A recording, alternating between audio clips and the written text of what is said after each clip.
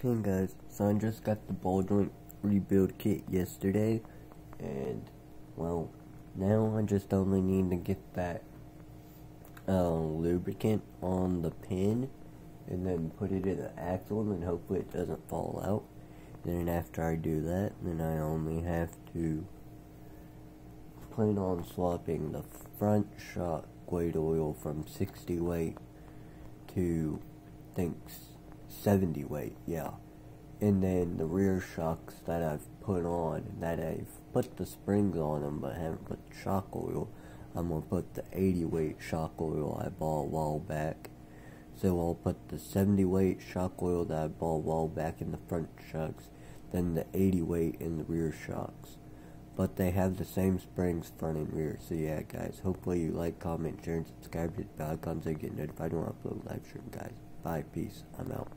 Or I upload a YouTube short. Bye guys.